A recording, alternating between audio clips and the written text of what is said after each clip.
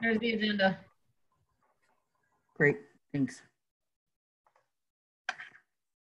Yeah, okay, gotcha. Great, thank you. Good. So we are recording, so I'm ready to call this meeting of GOL to order. And Hey. if we could put, if we could put the agenda back up for a moment so I can read Sure. the governor's announcement, which I think I'm not at home, so a lot of my cheat sheets are not available to me. I also can paraphrase it probably, but I'm ready to call this meeting of GOL to order.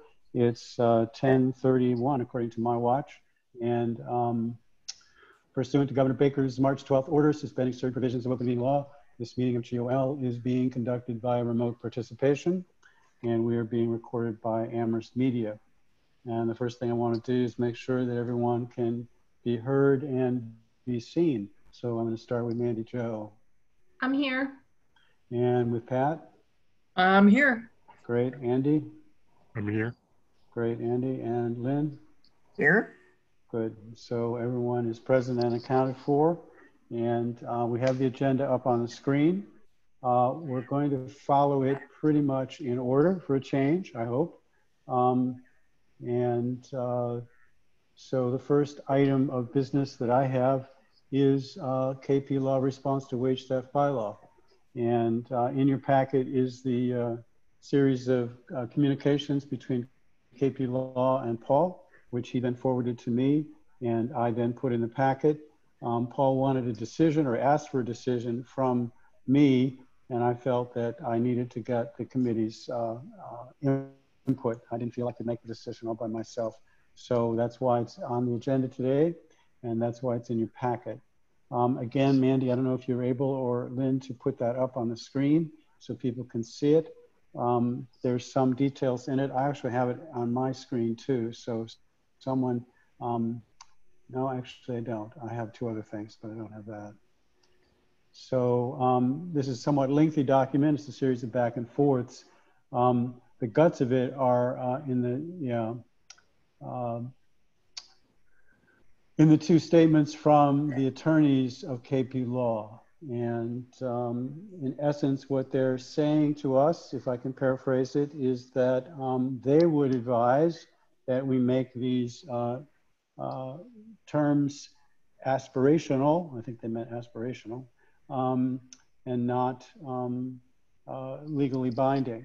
And their argument was that it exposes the town to potential legal liability because some, though they did not specify which, some of the provisions of the bylaw or bylaws go beyond state statute. So they didn't perform a line-by-line review as we asked them. What they did instead was offer us their unsolicited advice about policy, acknowledging that, of course, it's ultimately our decision, and then saying that they felt that this could potentially pose a legal liability to the town. And so they sent it back to Paul without basically having looked at it in any particular detail other than having read it overall. And Paul then came to me and said, how do you want to proceed? So that's why it's in the packet, and that's why I came to you, because I didn't feel I could make that decision myself. So people hopefully have had a chance to look at it and hopefully have some thoughts about this. So I'm going to let you all speak first. So I need to open up my participants window, and I can see hands, and I also can see hands on the screen. So does anyone want to start this discussion or suggest what they think we should do? We should hear from the two people who are on the committee who are sponsors.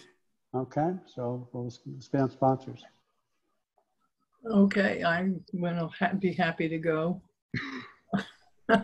I'm completely ready to ignore what KP Law is saying because if you look through I'm going to read some stuff. That'll be there. They make the statement in the second email, I believe it is, about possible inconsistencies with statutory procurement requirements.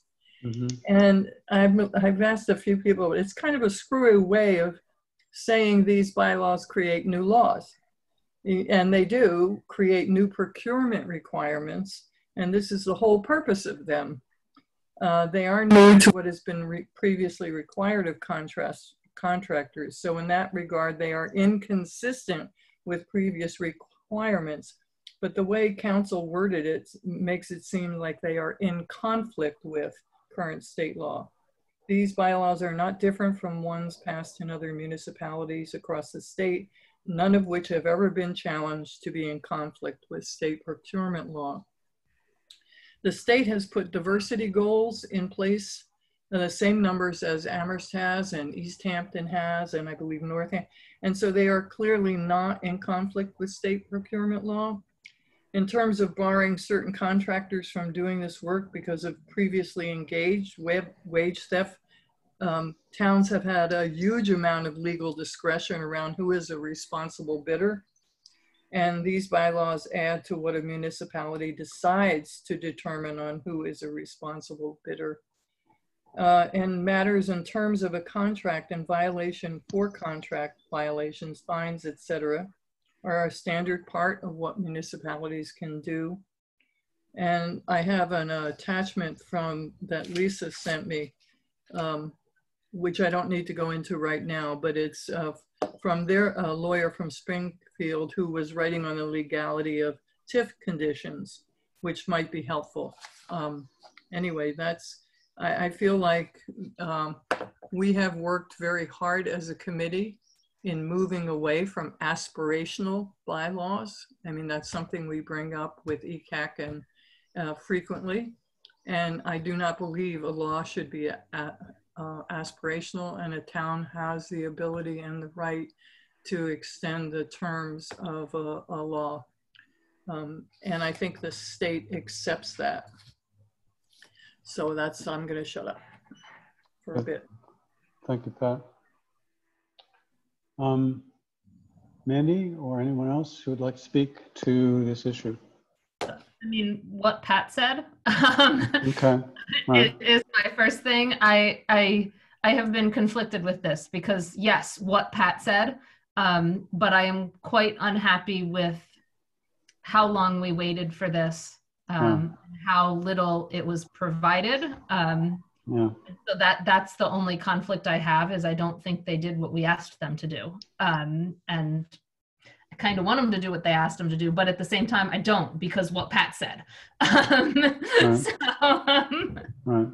I have one more thing I would like to say is, which I think, I was speaking to a friend of mine, Anita Sorrow, who's has done a lot of law work around, and one of the things that I am going to be asking from the town manager, and I would love your support, is I want to see what KP Law is charging us, what they've charged us for the last 5 years, and also what they've provided, what kinds of timeframes and things like that they've provided, because they're, generally speaking, the information we get from them is inadequate and frequently delayed. And I think we need to look at them as whether we're going to continue with them as our law firm.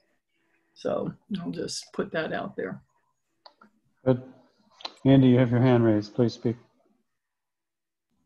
Yeah, there's a lot that has not come forward in the conversation.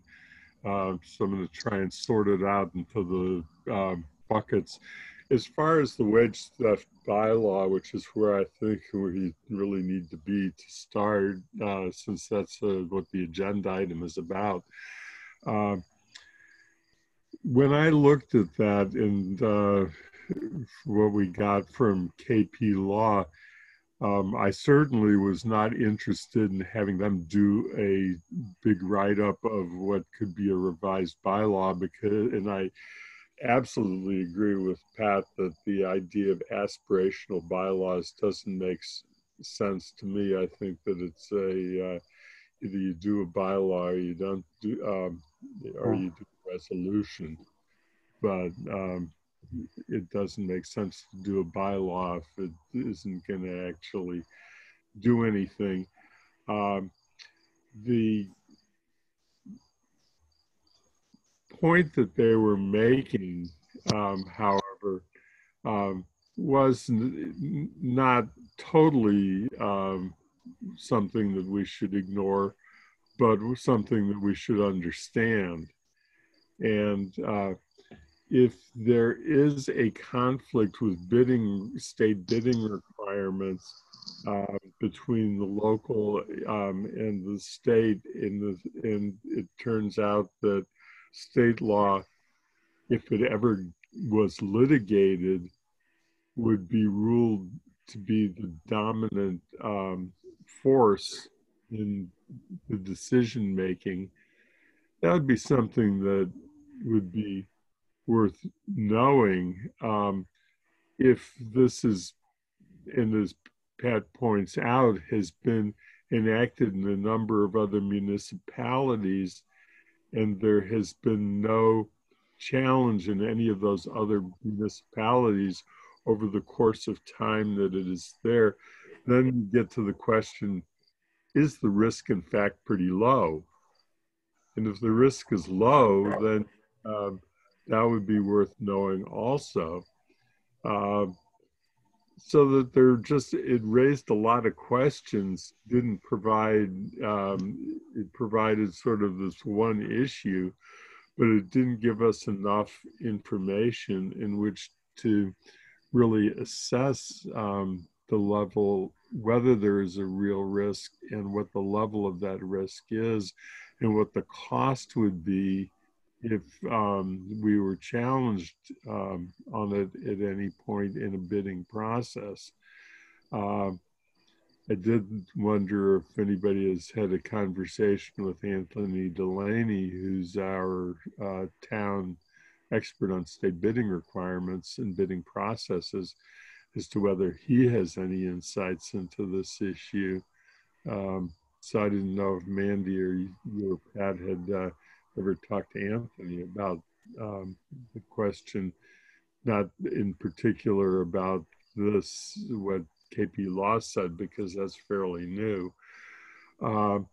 So that is sort of what my thoughts were when I read what KP Law said. It just didn't seem like there was a lot. If we were going to do anything at all, it wouldn't be to have them do any other write-up at this point. It would be to take the offer of having Mark Bright attend our next meeting so that we can have this conversation with him. But I wouldn't want them to do any other work on it. Turning to the last question that Pat was asking, I have had that conversation a little bit, with Paul. I think that ultimately it is probably a town manager decision as to how to do this under, to get legal opinion. The Northampton model is to have a city solicitor and to actually hire an attorney who works full-time for the city, and that would be the logical alternative to having a firm like KP Law. This is probably under, our arrangement with KP Law is a retainer, and then if we have exceeded the amount or involved in litigation, then you pay, then the payment is through an additional provision because you're hiring additional services. So if this is covered by the retainer, then this whole cost issue is not really what the issue is all about. And that's a decision that has to be made, I think, by the town manager. We can have that discussion with them at some point. I'm not sure in what committee it belongs. I certainly raised it from a finance side as to whether it would be more economical to follow the city solicitor route. And so I'll leave that one alone because I'm just not sure that it's within the focus of what we're trying to do today.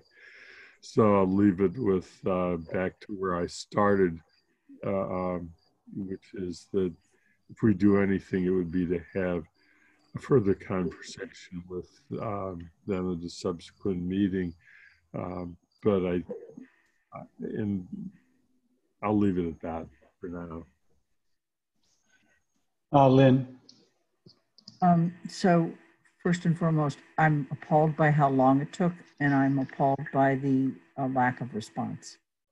And I have voiced that to Paul.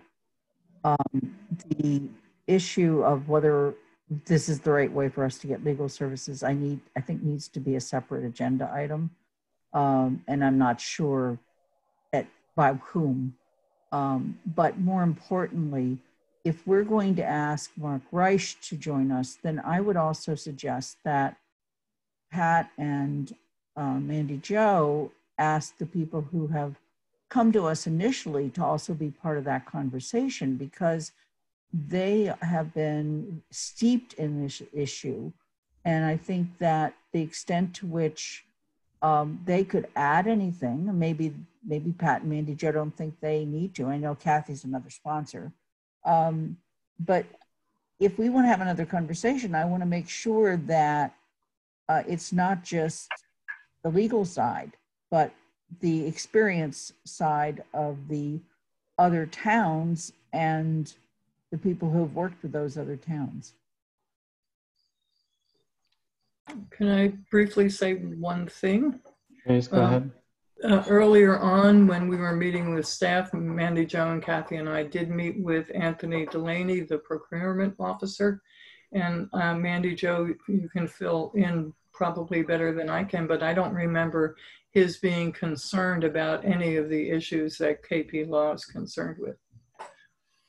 No, his concern was more about losing bidders because we required stuff, not lawsuits. Mm-hmm.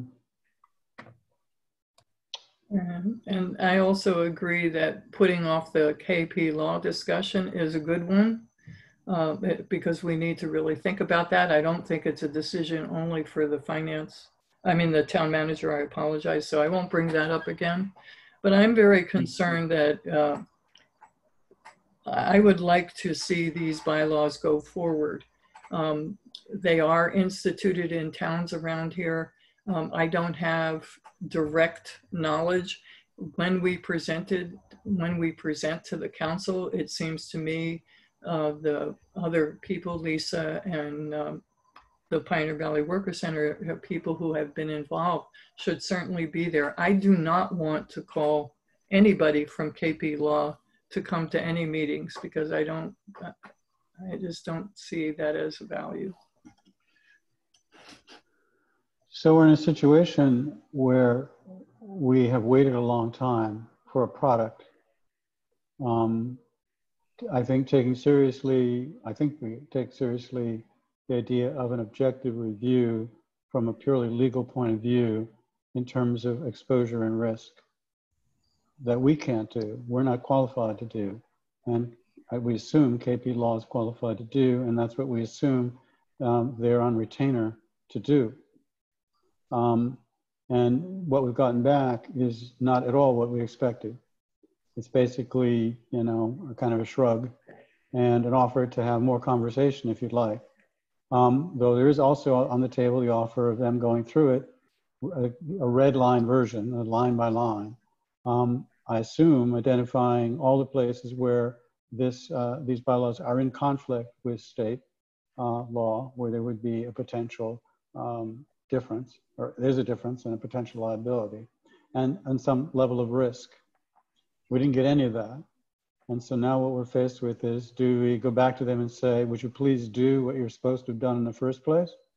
And that could take weeks or more, given their past record. Or do we simply say, enough is enough, and go ahead with the bylaw, even though it's not really gotten any kind of review of any serious kind, and just hope for the best? What the lawyers do tell us is that that normally, if we were a town, and Mandy, I think, has helped me with this. If we were a town and we did this, the Attorney General would review it. Right. And they would, I assume, do their job. And they would tell the town where they were exposed and where there were problems, blah, blah, blah. But because we're a city now, it's up to us to do the due diligence, which means it's up to KP Law or whoever we choose to, whoever we hire. And they haven't done it. And again, that's a separate issue, our unhappiness with them. But I really still am struggling with what we should do here. Should we basically say, okay, enough is enough. We're going to just take the risk and see what happens. Or do we go back to them and say, no, please do what we asked you to do, and please do it in a timely fashion. I guess that's what's before us. The other option, of course, is we could invite them to have more conversation. A couple of you have spoken, or at least of that possibility. One of you has said that you're not open to it. Those seem the three options. Go ahead and just, hope for the best, send it back and have them actually do the job that they were supposed to do in the first place.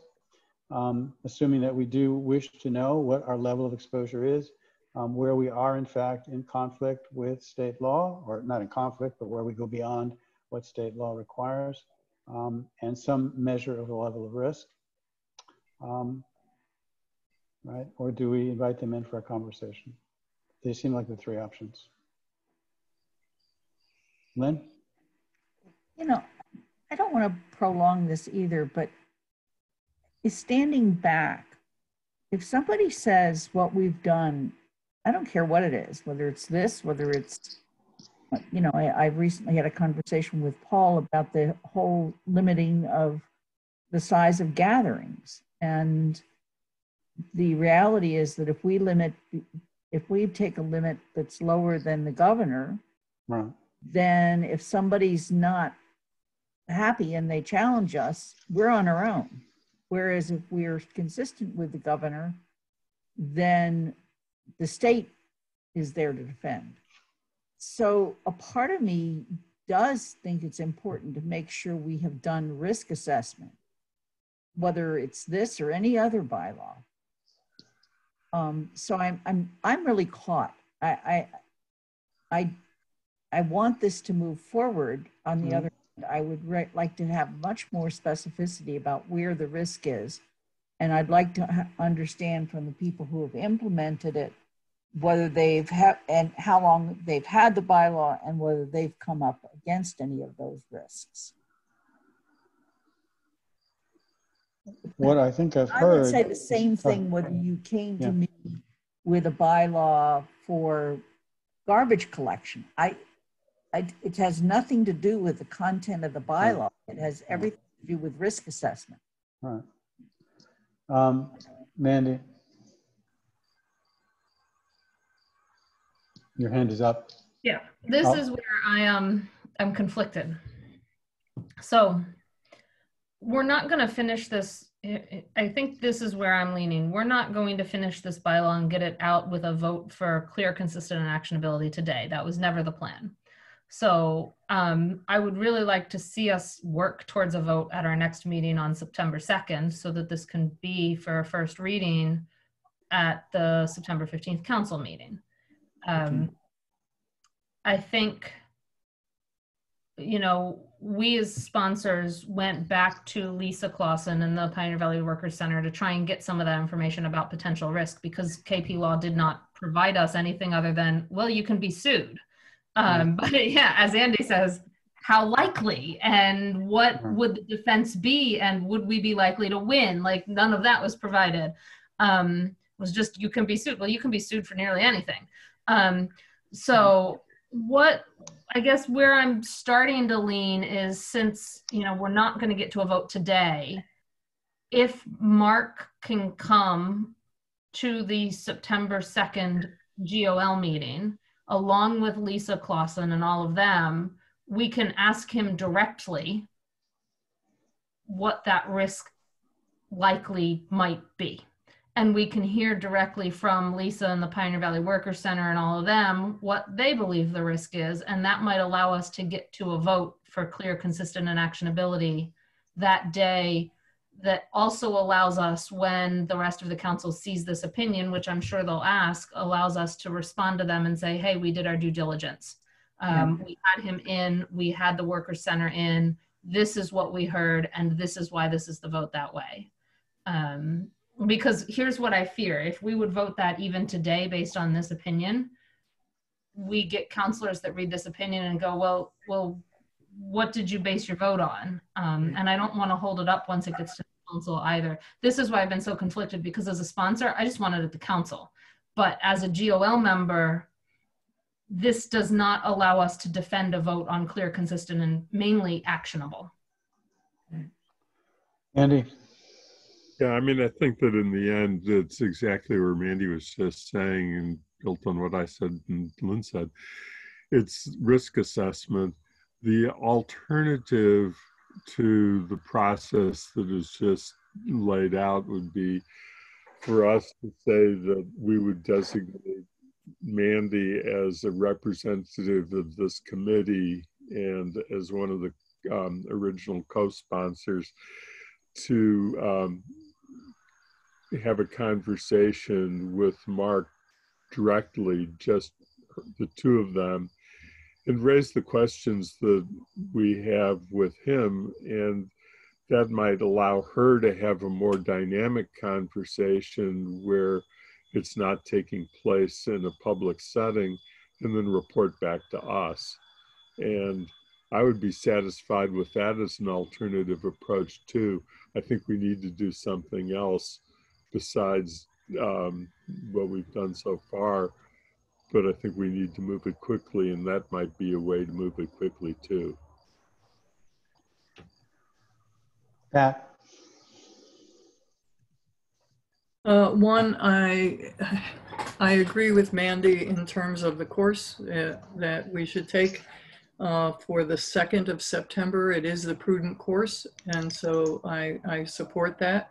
However, I am opposed to what Andy just suggested, that it only be a conversation with Mandy as representative of GOL and a sponsor, since I am also those things. And I don't think I should be excluded from that conversation with Mark Bright.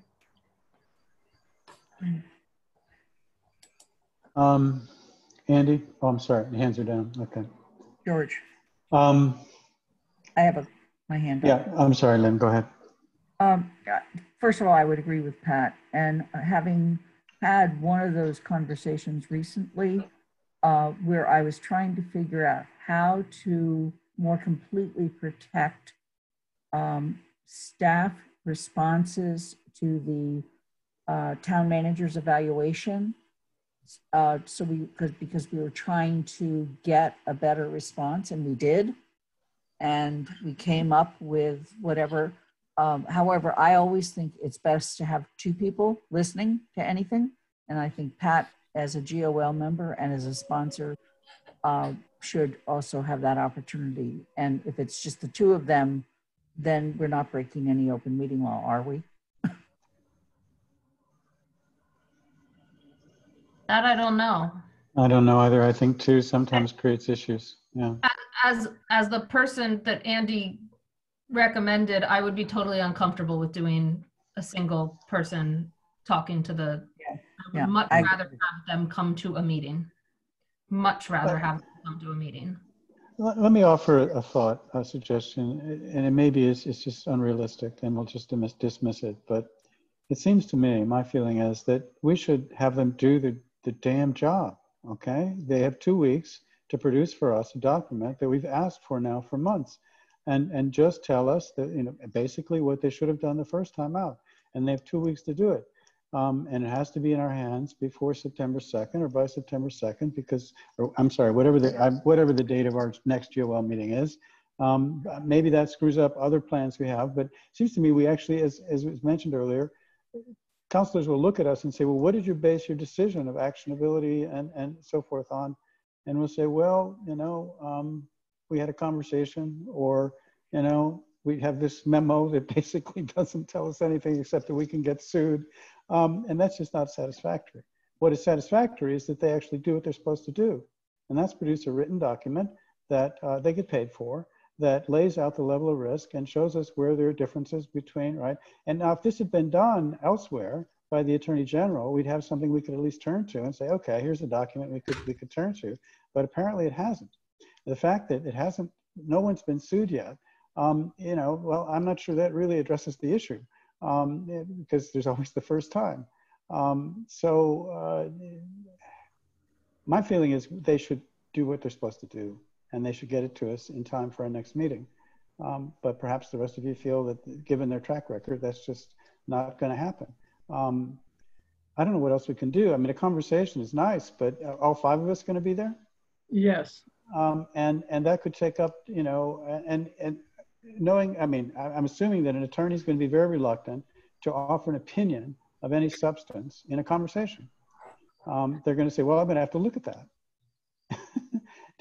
And I would rely more heavily on getting information from Lisa about other municipalities. I'd be willing to call Owen Zarrett in East Hampton to find out if they've had any issues. We can contact the Attorney General's office and say, yes, we are a city, but we're wondering if you would look at this. I don't know.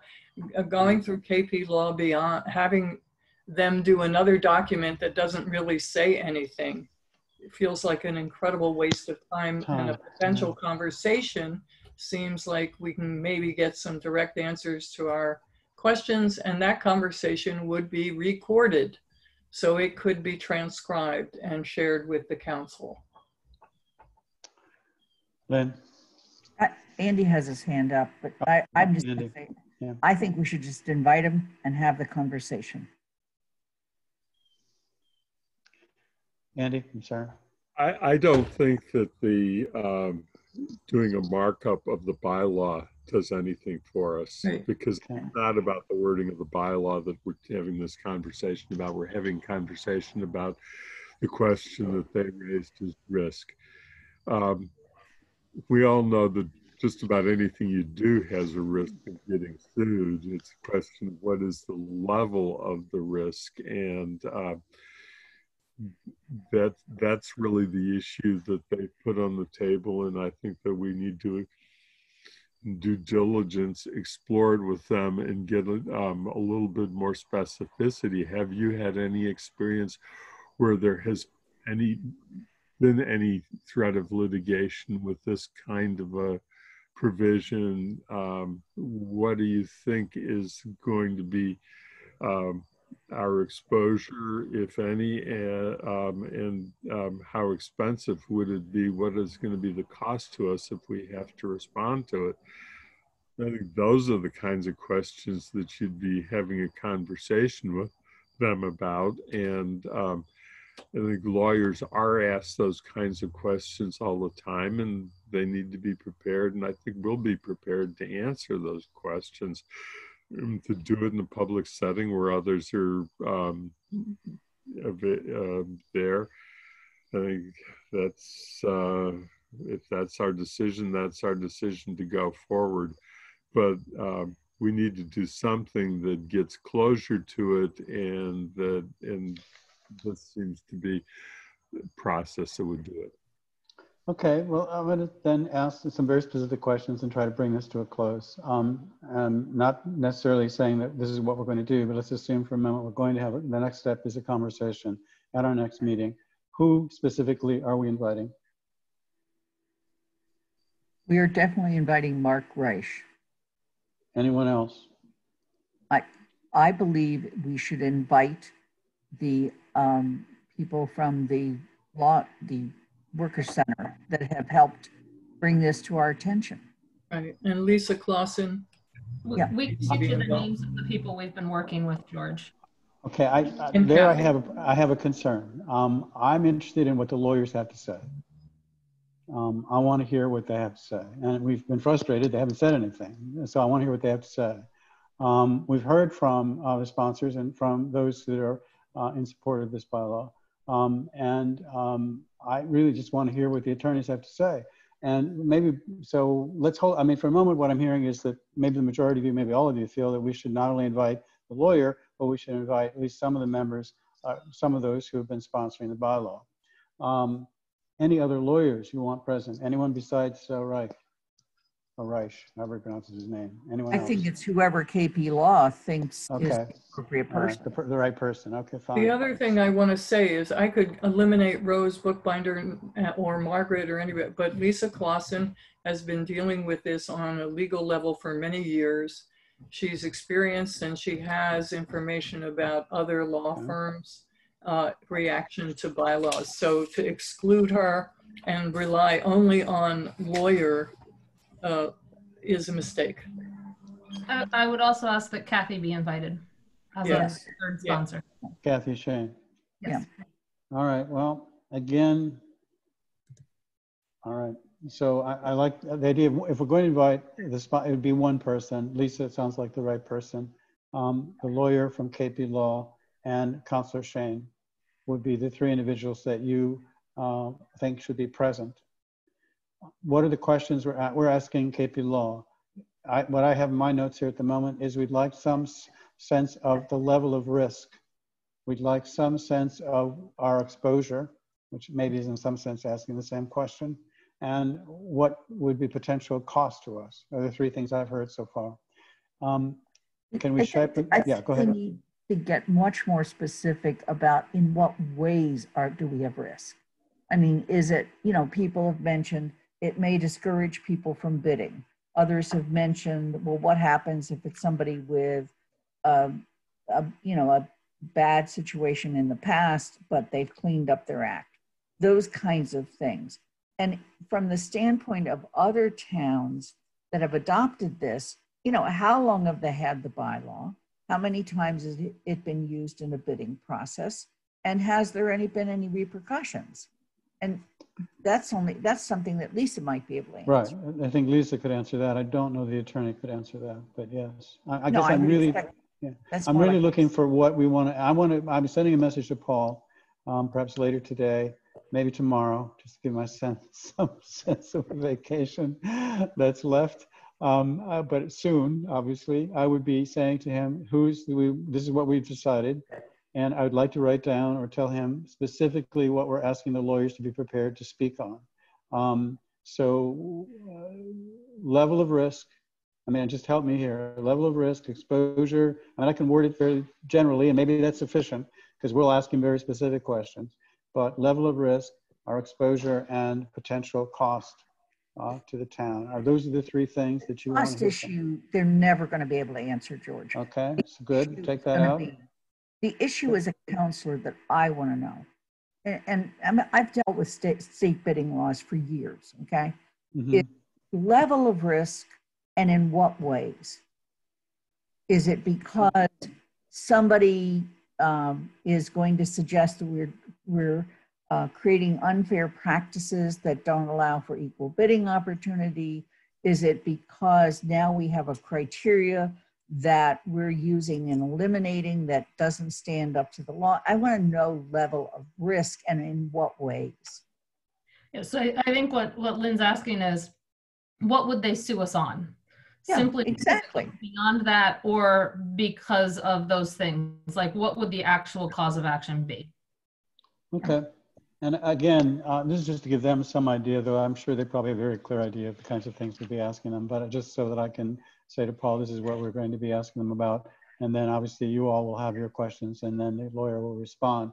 We'll have Lisa present to address some other kinds of questions, particularly the experience of other towns and other possible places where I don't think there has been any legal action regarding this. So, but maybe what other towns have done. Someone mentioned East Hampton, but that's maybe for another. Okay. So what I'm hearing is that I'm going to reach out to Paul. I'm going to tell him that what we've decided as a committee is that we'd like to invite an attorney from KP Law, their choice, though I would mention Reich to come, and we have some questions regarding our liability in terms of level of risk and in what ways, and in essence, what we can be sued about.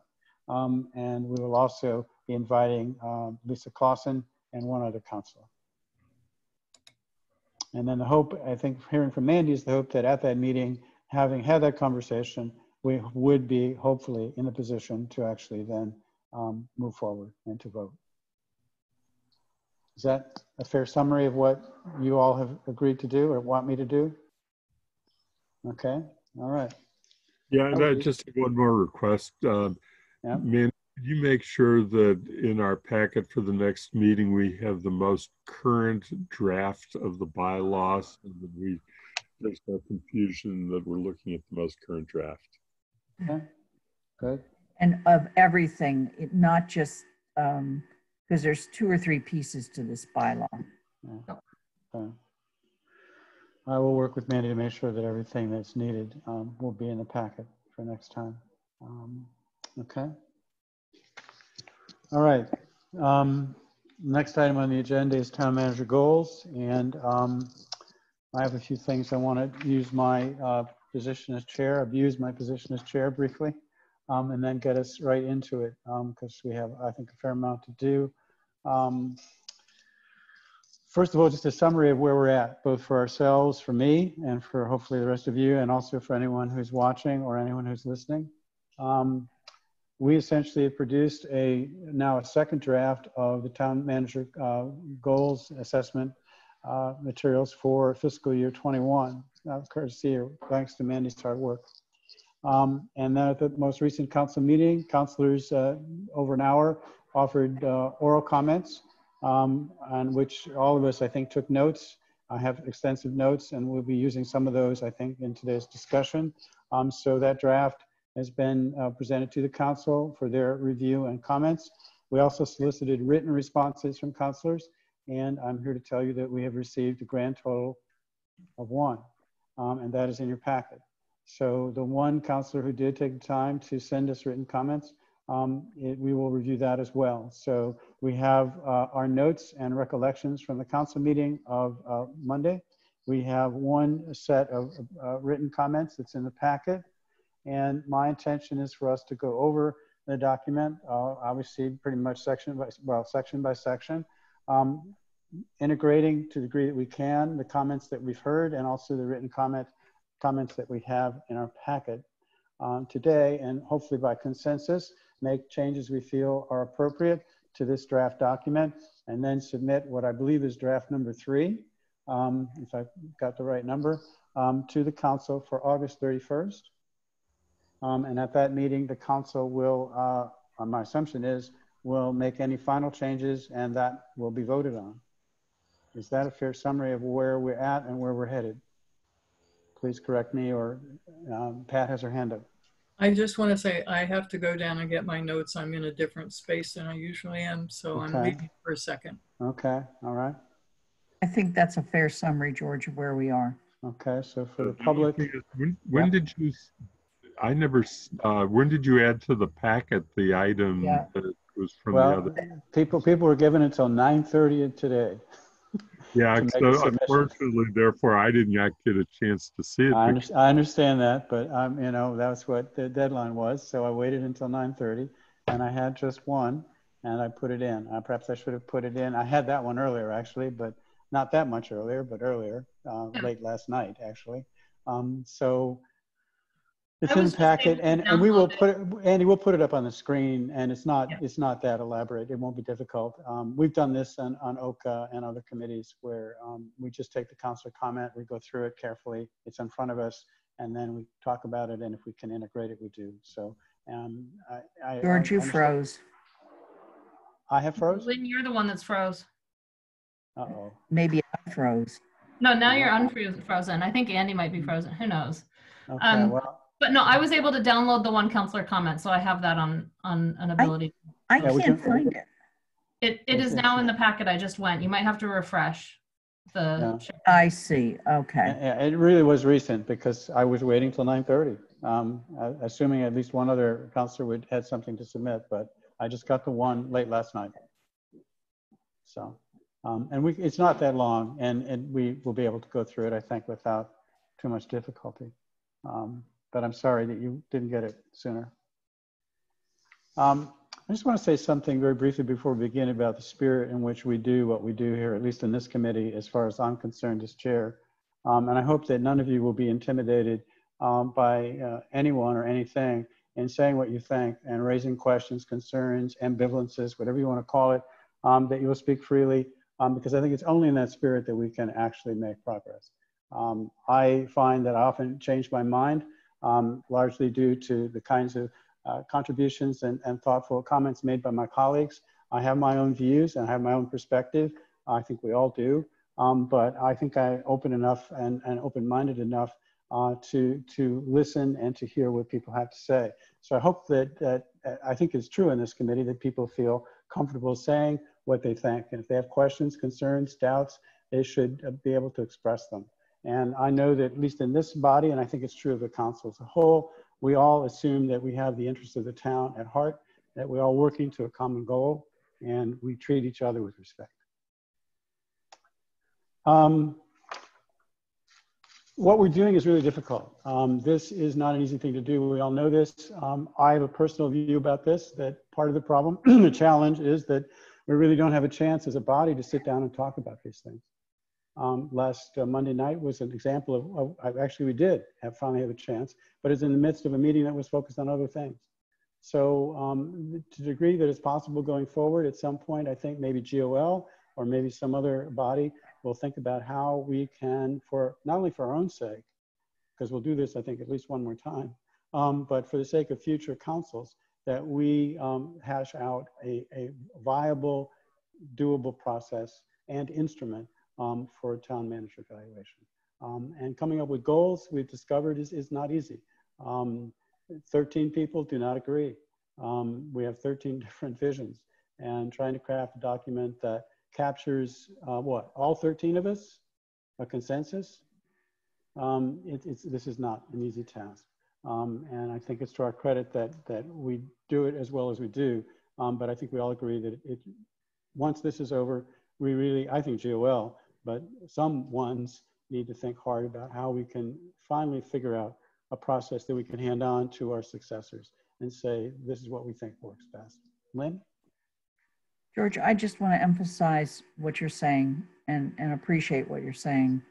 I also want to say that it is GOL that has been charged with looking at the evaluation process. And I got done with Monday night, and I got to the point, I just wanted to say, listen, just rate things and don't even write comments, because the moment we try to summarize comments is when we start getting in trouble. And that's not where I want to go.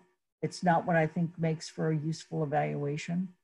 But this whole issue of, you know, everybody's opinion should be in the memo, and, you know, and did you overstate something here and so forth. I got to the point I wanted to just say, hey, just rate it all. 99 questions. It's easier just to say, here's the rating.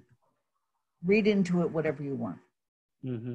Because it was so apparent to me after Monday night's meeting that you just cannot please everybody. And it's, you know, and I'm still sitting here trying to figure out how to revise that town manager memo, which was directly off of the goals. The goals is where it starts and it ends up in the memo. And I'm like,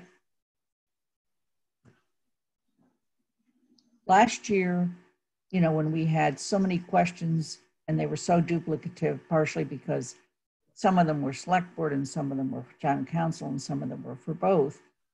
In many ways, it made writing the memo purer, because you just said, here's these, here's what they said, here's a few counselor comments, boom. We had nowhere near the extent of conflict over the memo last year as we did this year. And from a person who spent part of my career doing evaluations in general, and then a lot of evaluations of people, I much prefer a written evaluation versus just a rating evaluation. I think it has much more substance. I think it allows one to look to the future. But when I started looking at how do you put together 13 people's opinions and present them, I'm ready to just throw my hands up. And that's as honest as I can be. Right. I think that it's a conversation we're going to have as a committee going forward. As at the end of today's meeting, we may discuss whether we want to put it on a future agenda and how soon. What we face today is just the challenge of crafting, or given the comments we've gotten, producing a third draft of the performance goals for the town manager. And so my thought is that if Mandy could put the current draft up on the screen. Mandy Jo, you have the Word version, right? Yep. Yeah. And so we have the document in front of us, and if you could enlarge it, if that's possible. Working on it. Thank you. That's great. That's perfect. Tell me what you want to see. We're gonna start at the top, and we're gonna work our way through it section by section, and I'm gonna count on you individually to bring up any from your notes and your recollections of Monday's meeting. I have extensive notes of my own, and also we will at some point when we get to actually the very first item, we do have a written counselor comment that we should look at first before we begin discussing that. So I want to begin with actually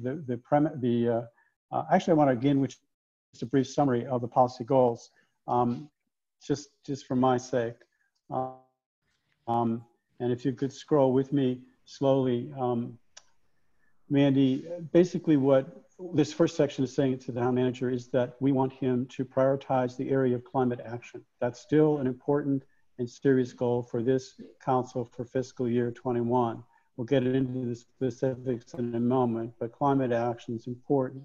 Item number 2, what we right now call community safety. We're going to discuss whether that should be renamed, but essentially this council, I think it's fair to say, by consensus, by agreement, feels that this is an area that the town councilor should the town manager should focus his energies in terms of at least 2 issues. And they're spelled out here, but I think there are a number of comments that we got on Monday night that suggest that this could be reworded and perhaps even a new section added. But there does to be a general consensus that this issue of community health, safety, we'll talk about the wording, is again a priority for this town council. And that also raises the issue, which I think we're going to talk about soon, about racial equity. The third is that we're telling the town council, the town manager, that we want him to focus his energies. Also, a high priority for us is economic, what we call right now economic vitality. And again, we'll look at the particular language, but it's particularly, it seems to me, concerned with the crisis that we're facing right now and the concern of what impact that will have on our business community. And there are also a number of other items here. So economic vitality. The fourth is the 4 major capital projects. Again, it seems to me that this council still feels that these 4 capital projects are key elements and that the town manager over the coming fiscal year should be focusing his energies on pushing all 4 of them forward and working with us to help make them become a reality. And then the final is housing affordability. Again, we'll discuss this in more detail, but it seems to me that this council as a group still feels that this is an issue that needs to be at the forefront. So these 5 areas that we're going to go over in just a few moments are key priorities that we're telling the town manager in this coming year. These are where we want you to focus your energies, the energies of the staff. Then we move to management goals. We'll talk about this in the second part of our discussion and the tension between policy versus management.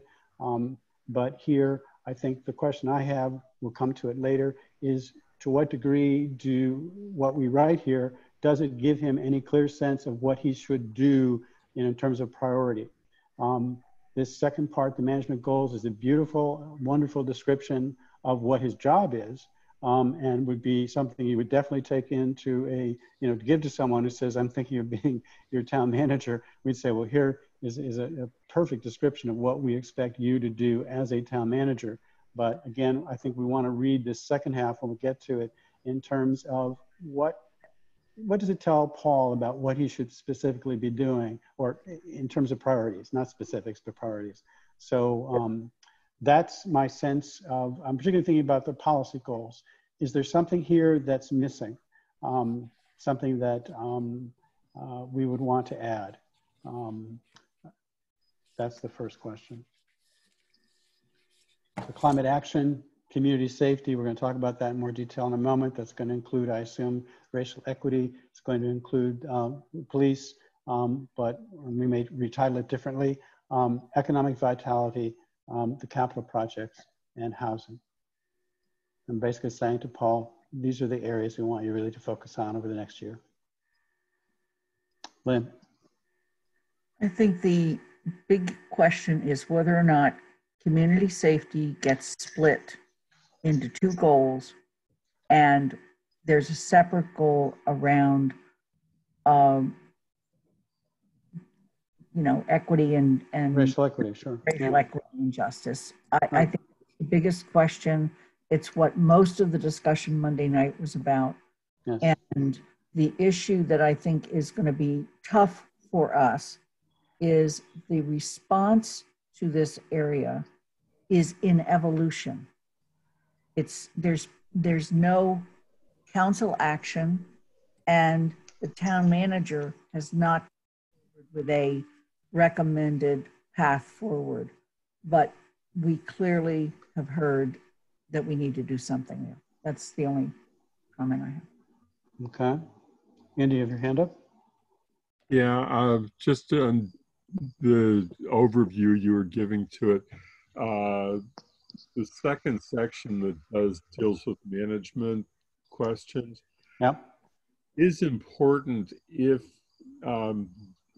what this document leads to is the actual instrument that we use for the evaluation, because we do need to evaluate the manager on the management of the town, and the management pieces therefore become essential. And I think that that's why we've continued to maintain them, and it's important that they be there. I think that I really am happy with how it was divided out in the end, to have, whether we need that level of specificity becomes the question that I think we should talk about when we get to that section. But I agree that we need to start with the first. With that, I'm going to step away for just a minute, but I will be right back. Okay. Well, Andy's away. Lynn, go ahead. Yeah, I don't feel like we had people questioning what was here. I think what we had was people questioning what wasn't here. Yeah. And so we can do whatever tweaking or additions or whatever to the various other goals. I think our challenge is to figure out how to address this evolutionary process.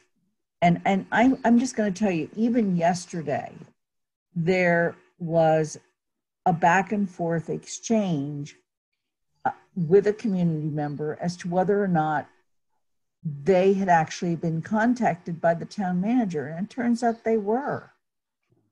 So he is literally in process of talking to various representatives of groups that represent the BIPOC community. So how do we craft a goal that leaves,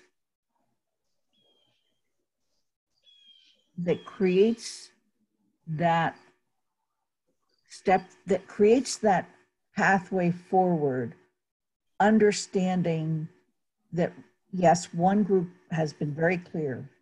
They now state, we want a commission. But other groups may not be that clear. So that I think that's our real dilemma here. Okay. Mandy? You're muted. I think I'm getting there. Too many buttons to click. looking at the comments that I took notes on, the management goals had no comments from the council. So I would almost argue, even if we're not fully happy with them and we think they could be modified or shortened or anything, the council seemed just fine with them. And so I wouldn't spend any time today on those. I would just send them back as is. Because it looks like, I feel like we need to, where the council focused was the actual policy goals. And I have comments for every single one of the policy goals we put forth and requested changes for every single one. So I think that's where we need to focus and leave the management goals as is. It's an evolving document. Next year, maybe we can tighten those up a little bit on the management side, but the council seemed totally fine with them on Monday night. So I would just spend our time on the policy goals. After what I heard Monday night, I think we need to split out a racial justice goal from a community safety goal, and make it similar to what a climate action goal is. You know, climate action goal is sort of the, we've reworded it, but it was use climate action, look at all decisions with a consideration to climate action. And the community safety goal right now is a specific action.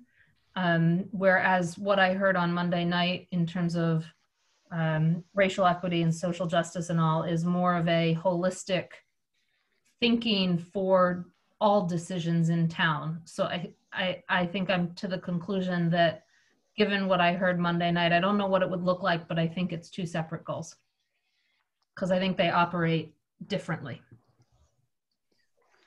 Okay, I hear you about management, and so what I'm going to suggest is we start at the top and work our way through this. I think we're going to spend the bulk of our time, maybe almost all our time, on section 2, but I would like to begin at the very beginning and move quickly. So if we could just for a moment, I do have a question about the very first introductory paragraph or preamble. If we could just scroll up for a second to the top. I think this is excellent, but I do have a question about the first sentence of the second paragraph, and I just need some clarification. The sentence reads, the core purpose of municipal government is to provide quality services to the town's residents and management to the town's employees. And I have a problem with the second half of that sentence, and it may just be me, but I need, and this is the only concern I have about this first paragraph, which otherwise I think is fine. It has been slightly altered or changed with people's comments inserted, and I think it's excellent. This first sentence still troubles me, and I'll just briefly say why. I don't think the core purpose of government is to manage employees. Yeah, the core purpose of government is to provide quality services to the town's residents, and I would say something like ensure the health and well-being of its residents, something like that, or just end with, you know. And the reason is this: the town manager's job is to manage the town employees, and our job is to oversee him. But neither he nor we are actually municipal government. Municipal government is a right combination of both of us. And our task, I take it, is to provide quality services to the town's residents, and I would suggest to ensure the health and welfare of its residents. Those are the primary core function, as I understand it, of town government. But so that was one suggestion I wanted to put out there.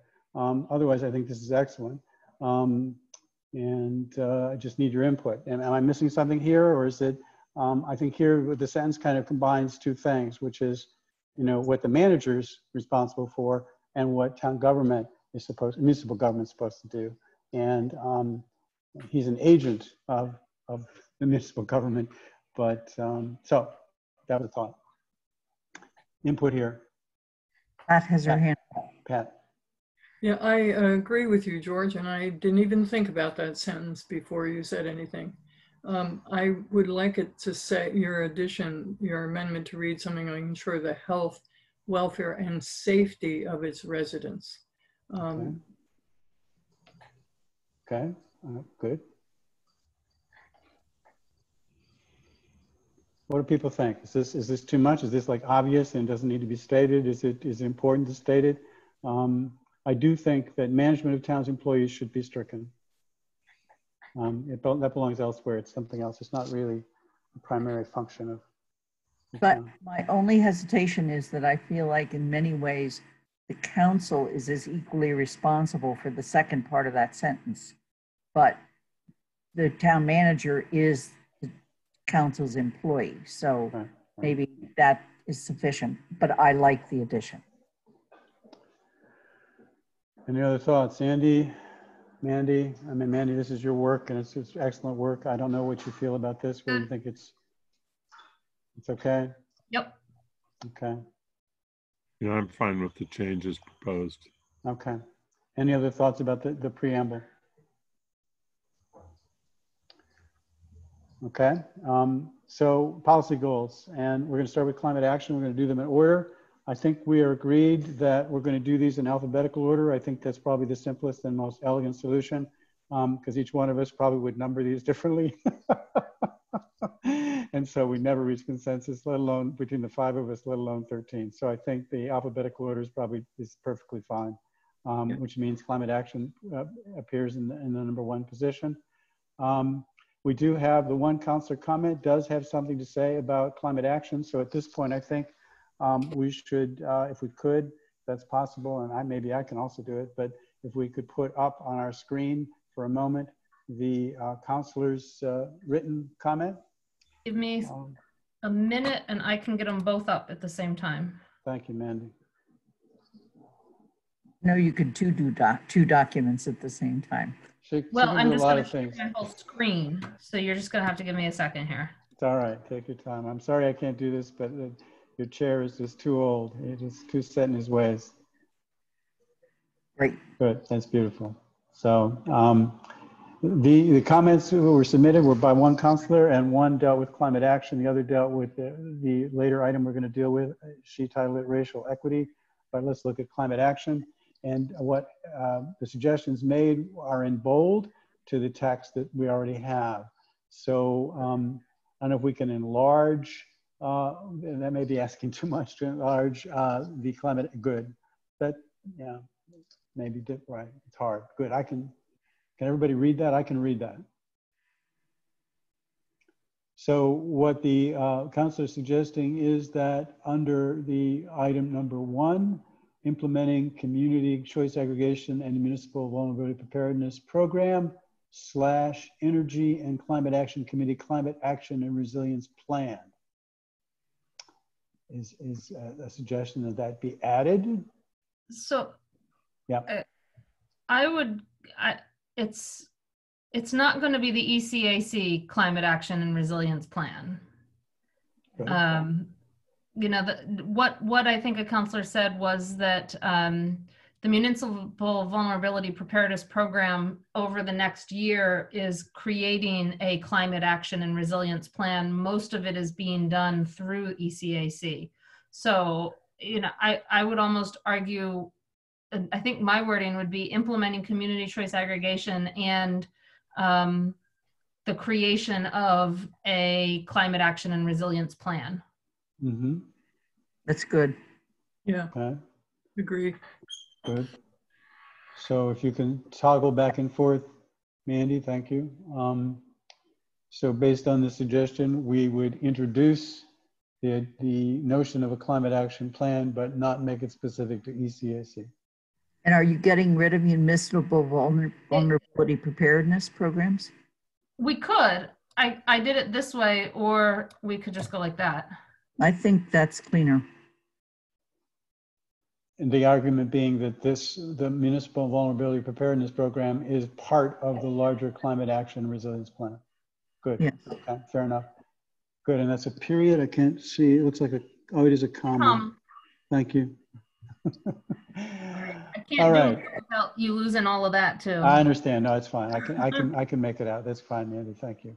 Then the no change was suggested to 2, but 3 and 4 are new. So we need to look at 3 and 4 in this document. I'm going to read them. So item 3, ensuring that town committees and staff are aware of the town's climate goals and are working toward incorporating those goals into their work and charge, comma, and 4, ensuring that the FY21 operating and capital budgets incorporate our ability to meet our climate goals, and use life cycle costing to determine impacts of energy use and savings to the overall financial health of our town, period. So this is a somewhat lengthier addition, 2 items. Thoughts? Okay, so let me handle them separately and try and be quick. 3 is an expansion of what was already 3, because the 3 was about educating, and so it's instead it's adding to education, actually doing something with the education by incorporating, making sure that something is done to incorporate those goals into the work of the committees through their work and their charge. Mm-hmm. The 4th one is the budget one, and that is something that is new, and I have to react to that initially right now because it's not something that I had seen or thought about Right. beforehand. I think that it gets into an issue that the budget process is sort of a separate entity unto itself, but also needs to incorporate the goals and how we interlock the goals in the budget process is a difficult issue. But in the end, budget is a subject that the council, the finance committee, and the manager have to ultimately grapple with the amount of resources that are available, and everything is a matter of competing resources. I see this as an attempt to increase the importance of climate action in the budget to the point where it could be competing with other budget needs. And I'm not sure that this is the point in the process of a development of a budget where that decision ought to be made. And that's what's troubling me. Okay. Other thoughts? Hey, go ahead, Lynn. Yeah, my thought Mandy? is Yeah. 2 and 4 are very similar in a sense, because 2 is ensuring that purchasing, construction, hiring, other decisions involve the considerations of climate action to move us towards those climate action goals. If we wanted to add budgeting into that, we could put purchasing, budgeting, purchasing, construction, that. But beyond that, I think I agree with Andy that an overall goal is not a place to be making budgeting decisions per se, but I'd be happy with adding budgeting into number 2. But I'm not sure if 4 should be set out separately. George? And, yeah, go ahead. I feel that 4 should not be set out separately. I'm fine with putting budgeting in 2, but you could have this same kind of statement at the end of every goal as you have at 4. And there's no sense having it. We all have our priorities. We all want to see the budget spend money on our priority. Now, it does mention the term life cycle costing. Is that something that, I don't think the council has talked about this at any length. I think part of the problem is this is not something that the council has really had much of a discussion about. It's coming from other committees and other groups that are working on this issue. And how you incorporate their work into council goals is a challenge we've been facing all along. Is that a phrase that belongs in this document somewhere, or is it something that really is appropriate to another body's work and advice to the council eventually? Sounds like the latter as I speak, as I think of what I'm saying. There is a goal this year, or a sub-goal this year, that talks about some kind of system for tracking. Mm-hmm. And my guess is that some of this is kind of picking up on that. But and I don't know what the word would be, but if we added into to ensure the tracking, budgeting, purchasing, blah, blah, blah, blah, blah for this, I feel like we've addressed it, but otherwise this gets way too specific. Okay. So Mandy's making some changes slightly to the item 2, basically inserting the word budgeting, purchasing, involve considerations of energy, sustainability, and resilience in order to move Amherst forward and towards meeting its climate action goals. And 3, educating town multiple member bodies and staff on climate action goals. Is there any sense of trying to incorporate language that's in item 3 in terms of incorporating these goals into their work and charge? Can I also say you could add that to every one of these goals? Every charge should have racial equity. Every charge should have social justice. Every charge should have public safety. You can't do that. Okay. Other thoughts from other members? Yep, Mandy. I would say it's almost stated up here, and these policy goals should guide decision-making at all levels of government and its provision of core municipal services, and used to set priorities, direct work activities, and allocate staffing and financial resources. We kind of covered it in the preamble. Yep. I think again, I'm just making sort of the devil's argument here, devil's case advocate. You know, a level of specificity, life cycle costing seems like an appropriate budgeting tool. Is that correct? For this sort of long range goal? And to what degree the council wants the town manager to start pushing for that or incorporating that? I can understand someone wanting to get something a little bit more concrete into this. I also can understand that it's not a discussion that apparently we've had as a council in any great detail. So perhaps doesn't belong here. I think that what Mandy Jo's added, where it says determine impacts of energy use, gets at the issue of tracking and gets at the issue of life cycle. I mean, having spent some time on net zero, Andy did as well. You know, all kinds of charts and so forth that people say, here's how long it will take to pay it off, et cetera. That's determining impacts. Okay. Fair enough. Any other comments about either the councilors' suggestions and what we have done to this section called climate action? All right. I'm ready to move on to section 2, and this one I think is going to create a number of challenges for us. First of all, to what degree, let's actually look at the councilors' suggestion. Yeah, go ahead. I wonder if we can do all the others first and then come back. Okay, fair enough. We can finish the other ones. Okay. I don't know whether other people agree, but. I'm fine with that. I feel like the discussion on racial equity and public safety is going to be the most. Okay. All right. Well, we have about. It's going to be the longest, and therefore I'd like to get the other stuff done so that we can really focus just on that. That was my thinking. Yep.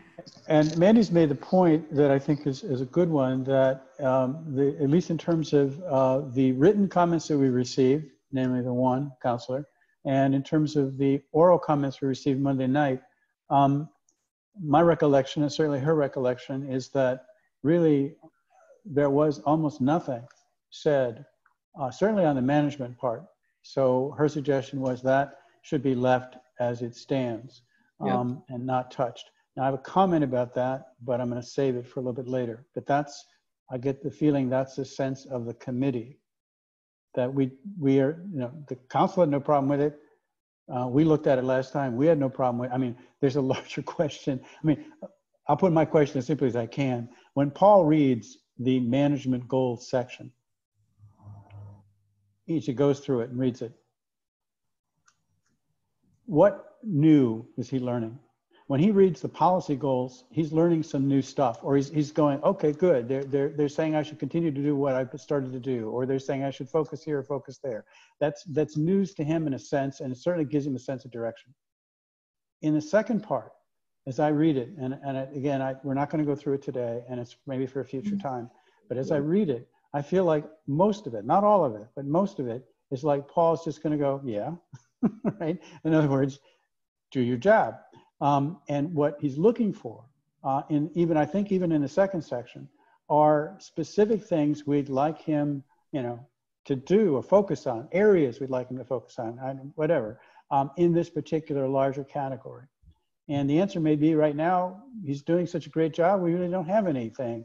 Or the answer may be, if we look at each item particularly, there are some occasionally specific elements mentioned.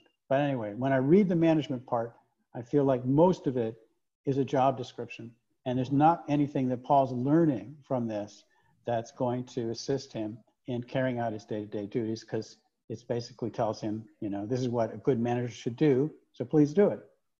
That's a valuable thing to have, so that's my comment on management, but I think Mandy's point is well taken. Unless you disagree, we're going to leave it, and we'll deal with it some other day. Lynn, anybody? Yeah, I just want to say a goals document is not just for the town manager. Right. It's for other people to understand the goals. It's for the town council to be able to speak to the achievement on the goals. Agreed. Yeah. To me, the management section, I think to Paul, this is a right. But to the outside world, it's, that's what his job is. Okay. I actually. Good. This document is public facing. That's right. You make a good point, Lynn. This has multiple. I'm very sorry that we did not get counselor comments from a particular counselor who I expected them from on economic vitality. Yeah. And they just, the turnaround was so fast. I agree. Well, they have one more go at us. Mandy Jo's raised her hand. Mandy, please go ahead. Yeah, on economic vitality, assuming we're moving to that, the one comment we got was this new growth in downtown and village centers to more, instead of that we hadn't decided on new growth, that we decided more on diversity of, so I'm not sure how to reword that, but that was really the one comment we got, was just that wording of new growth. And I think we could, affordable housing and diversity and vitality, maybe diversity and vitality in, downtown and village centers, something like that. The remark I remember was about strong neighborhoods. Right. And diversity. And I don't see that here at all. So, there it is up there, right? Yeah. The counselor objected to strong neighborhoods, diverse neighborhoods, affordable. Yeah, I would not want to take out new growth personally. Again, this is the challenge of 13 people, right? Or 5 people for that matter. But the comment by the counselor was diverse neighborhoods. Again, what does that mean? But that's, I think if you took out new growth, you might just say, and vital downtown and village centers. And it leaves it broad as to what that means. At this point, frankly, that's fine. At this point, it means, can we get rid of all the vacant storefronts we're going to have? I guess I have a very different view on that, and I don't want to take out new growth. Yeah, I don't either. This gets back to what state law is on where we can raise taxes without actually having to go for an override. You get there either, the only other way you can increase your local taxation aside from an override is with new growth. And the master plan picks up on that very well and talks about new growth in downtown and village centers as being important because that's where the master plan finds that the greatest value is and the greatest balance between what the healthy neighborhoods for people to live in and village centers and that will have the economic ability to support what we have. So I think new growth is a key term getting back into both the master plan and state law. I do not want to take it out. Pat? Yeah, I agree with Andy on that. And I also want to somehow in here talk about economic recovery from the impacts of COVID. I'm not sure where it fits in here, but I think that it needs to be addressed. I think it's this highlighted one. Yes, yes, I think it's important. Let me, hold on, I gotta move. Right. Okay. Oh, I missed it. I'm sorry, I apologize. Well, I like the phrase Yeah, the economic old recovery. version. I like the phrase We had economic an old recovery. hard version, so Yeah, apologize. it's okay. Are people, I mean, economic recovery, is that a phrase that people would like to, I mean, I think this is good, what we have, provide all possible support and That's fine assistance. how it is. Okay. Okay, I like that phrase, Pat, but. By the way, I'm fine with leaving the new growth in. I'm just trying to find a compromise term. No, it might have been that I wrote the new growth section instead of the strong neighborhoods as needing to be changed. So No, it could. yeah, there's a lot going on. I like diverse very much. I think that's an Yeah. excellent, and strong is meaningless, I agree. But diverse, I mean, I'm thinking of 132 Northampton Road. That's a classic Yep. example of what I think this stands for. Yep. And the council, I think, has clearly shown its support for that. And so that's why this word belongs here. It's a tricky thing because using 132 Northampton Road is a continued example. You don't want to build anything, a 132 Northampton Road or anything else, if you really are concerned that it will cause deterioration for the life quality in the neighborhoods that surround it. So if that's what was meant by strong, then at least you have to think about it. Can you repeat that, Andy? I'm sorry. I don't think that what we're maybe talking about is you don't want any kind of development to happen that will affect the quality of life for the people living in neighborhoods surrounding, and therefore, is it healthy neighborhoods or whatever? Maybe healthy is better than strong, but I think that that's what it was trying to get at. Well, okay, Mandy Jo. I don't agree. The quality of life is a relative term that people in current neighborhoods use to prohibit Right. diversity of income, diversity of businesses from coming near their neighborhood. So I think diverse is the right word. Pat?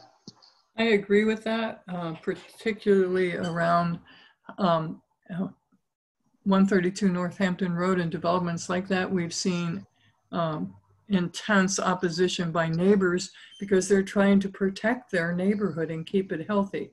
But the other thing is that when we're talking about development in neighborhoods, we're talking about bringing the Eruptor Lab into North Amherst. And I think that's an incredibly positive thing for the town on so many levels. And that too receives opposition based on not in my backyard kind of stuff. I don't want to see something change. And change is particularly difficult in neighborhoods that have more money. And we've seen consistent opposition to anyone who might be different than that in those neighborhoods. And I just don't want to promote it. I don't want, so having diverse instead of strong feels very important to me as well. I'm going to echo the sentiments of Pat and Mandy. I think diverse is the right word here. And I think we can point to it in a number of different contexts. I'll go along with it. I'm fine. Okay, that's all right. I just, and I think I agree with Andy that new growth needs to stay in for the very reasons that he stated. So I think if we're okay, then the one change we're going to do is change strong to diverse. The four cap, again, just speak up or just yell out or raise your hand or whatever.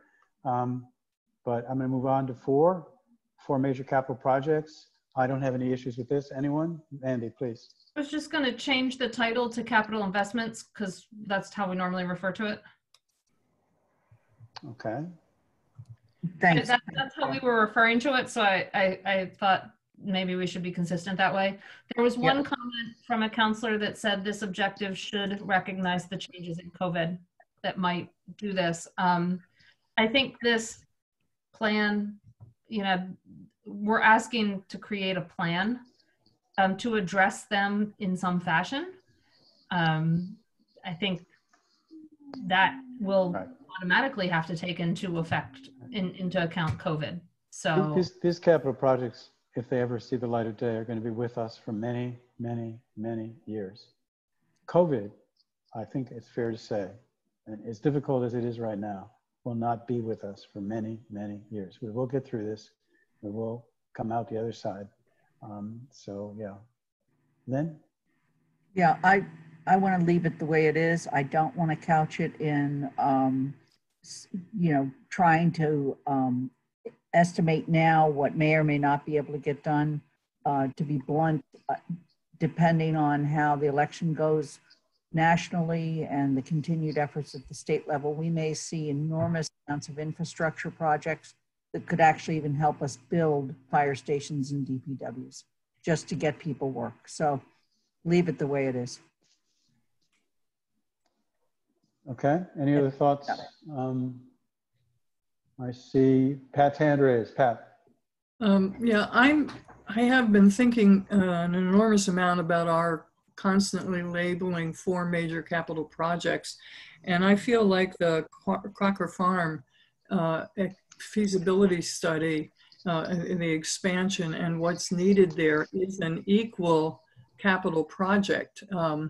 So, and I don't think we can just put that in because it involves the whole council, but leaving that school out of, so for me, there are 5 major capital investments or projects because what needs to happen at Crocker Farm is really affected by the building elsewhere and the decisions that are going to be made. I don't have a lot more to say about it, but I want us to open up our thinking a little bit about how many capital projects we're really looking at. George, and we have a whole number of counselors who would add streets and roads and walks. So I think this. But those are ongoing. They're not the kind of similar investment projects to the library. And I'm not disagreeing with you, Pat. It's just that this is the way it's been voted.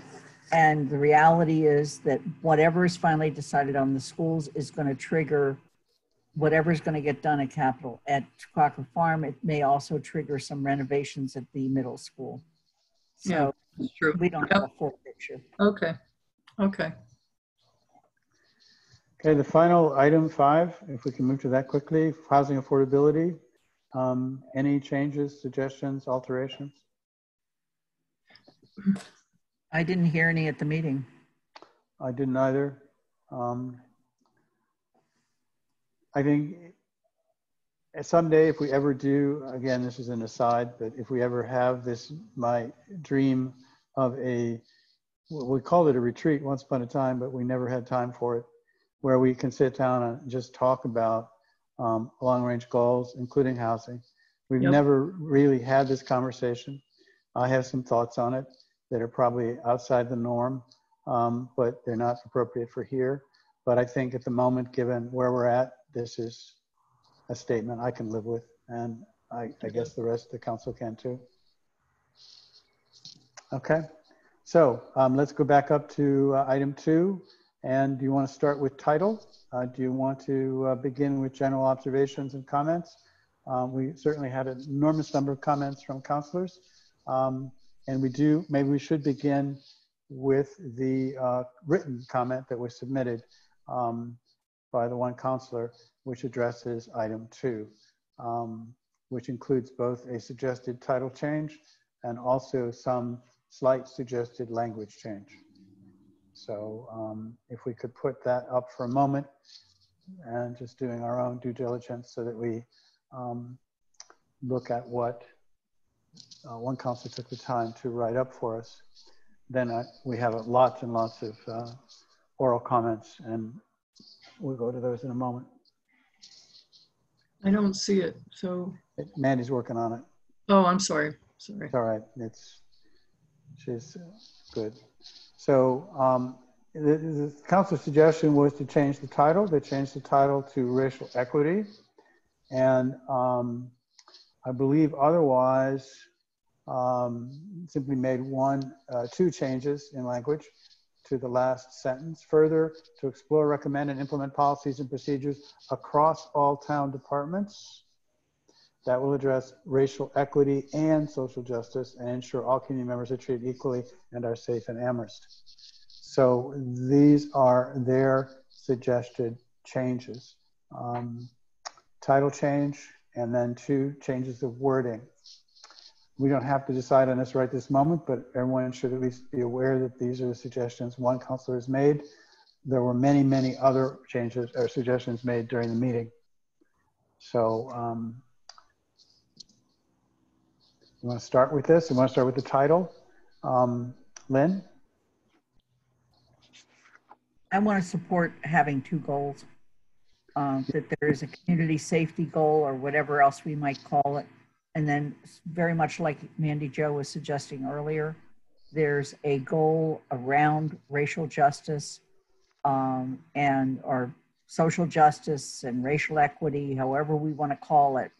And it talks about how it permeates across everything we do, just like climate action.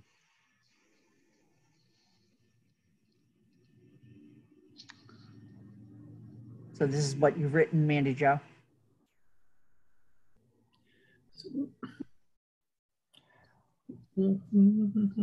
I feel Copied the community safety down so we can work on 2 at the same time. I feel like there's one broad category of racial equity and the decision around the policing and our vote is part of racial equity. And it's so I'm seeing that being subsumed but listed clearly in the racial equity goal. I haven't thought about writing this, and I apologize. But the other piece for me is within a racial equity, we need to really make a statement about the inclusion of diverse people. I did have it written somewhere about that, but I can't find it right now. Just in terms of that what the work that we're doing for racial equity really has to incorporate significant Black, Indigenous, and people of color in its work. And I'm not sure if our policy is to engage people and to engage the community, the BIPOC community and the white community, and to create a town that is racially equitable. I'm going to ramble here. I'm going to stop for a few minutes because I'm lost. But gather your thoughts. Yeah, sure. Yeah, sorry. It's okay. Done more work than I've done. I haven't, I'm going to give some pushback on this.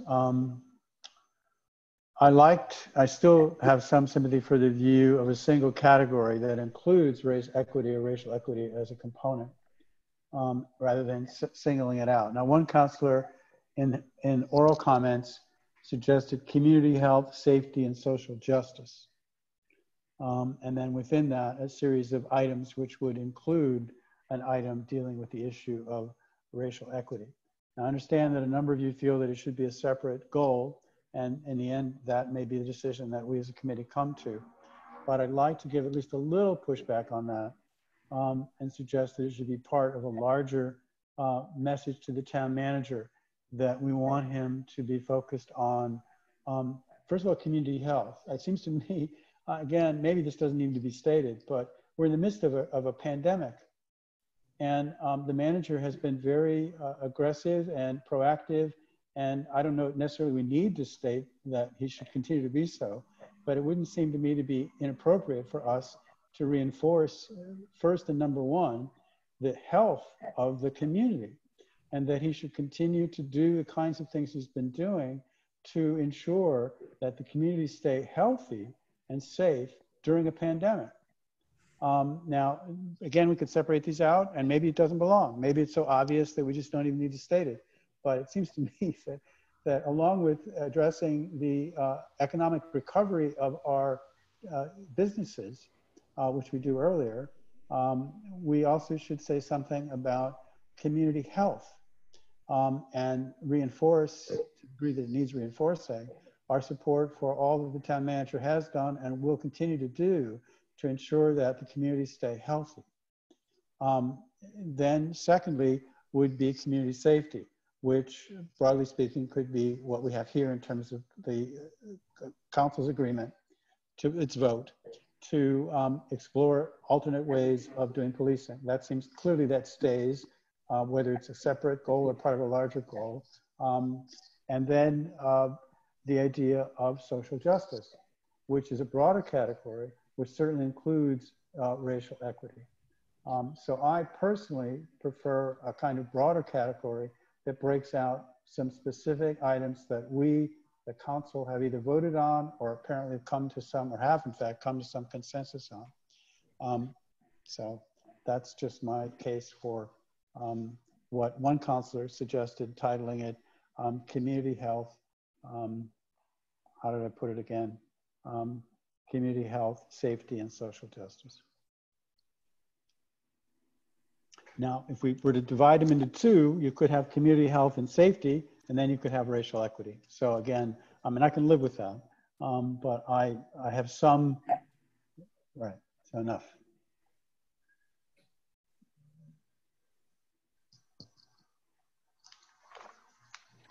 So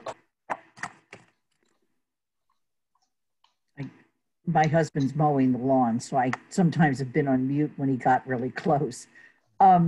I could see taking goal 2, community health and safety, and adding in something with regard to essentially public health of the community in crises.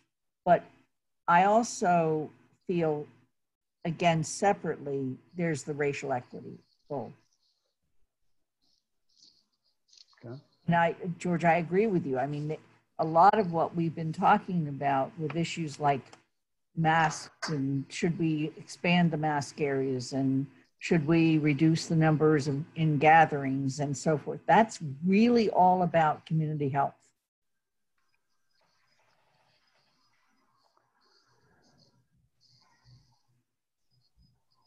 And then what Mandy Jo's been doing down below is just try to give us a goal that we can still drive through as we figure out, I mean, maybe it's involving BIPOC residents in committees, or I don't know. It's, again, I'm foreshadowing what I think, where I think we may end up, where I'm hearing some parts of the community are already there. And and yet the council has not voted, and maybe we won't ever vote per se. We may just appoint somebody to a committee Paul creates. Pat's Right. got to end up. Right. Andy was next, I think, and then Andy, I- go ahead, please. I'm sorry. Yeah. You know, I think that's what makes this particularly difficult to figure out is that the council did take a very specific vote on July 27th. And so we wanted to include that in the goals for this year to make sure that it's evident to Paul and evident to the entire community that it wasn't just a way of disposing of an issue having to do with the budget, but was a real vote that we wanted to see happen. And the rest of, and so this is a very specific and immediate FY21 goal, where some of these other things are goals that probably aren't going to go away after FY21 because it's they're underlying important values that we hope will be incorporated in an annual basis. I think that's where I'm struggling a little bit on how to deal with this. yeah. Well, Andy, would you be open to having a separate goal, distinct from what right now looks like community health and safety, or maybe just community safety? I'd like to have something about health in there, and that would be a whole new sentence or phrase, and maybe that's just not appropriate, but there seems to be some sense that we should have separate goals. One deals with community health/safety, and the other deals with racial equity/social justice. And it could be titled just racial equity. It could be titled racial equity and social justice. Are you open to having two separate goals, or would you like to have one single goal? Or do you have maybe you don't have a view at all on that, so that's fine. I haven't,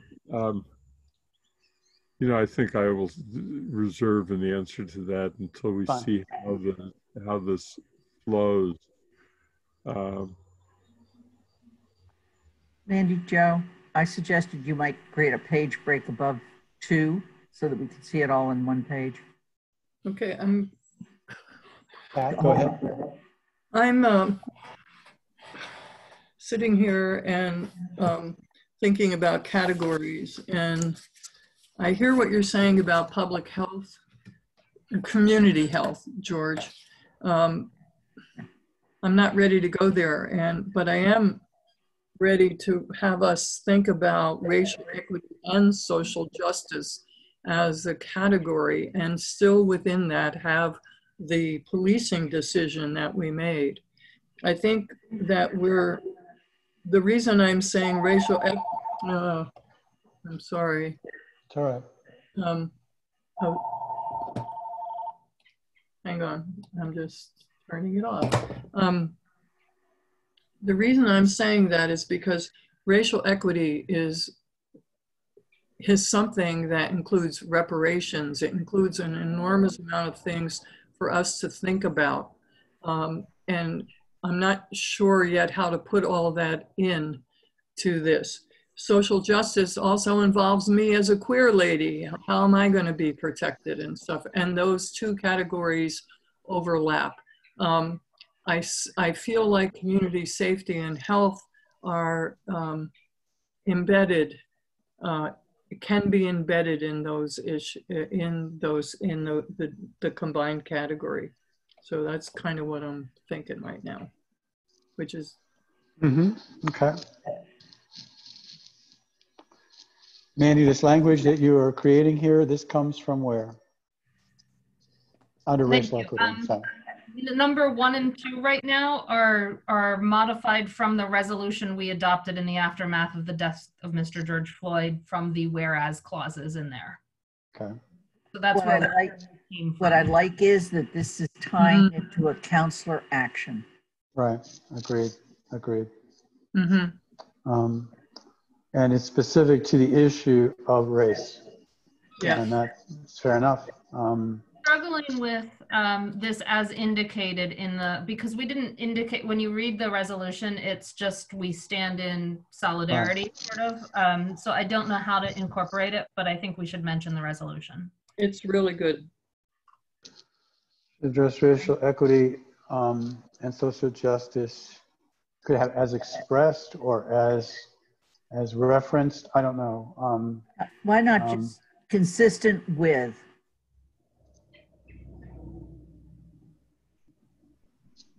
The town council resolution. Yeah.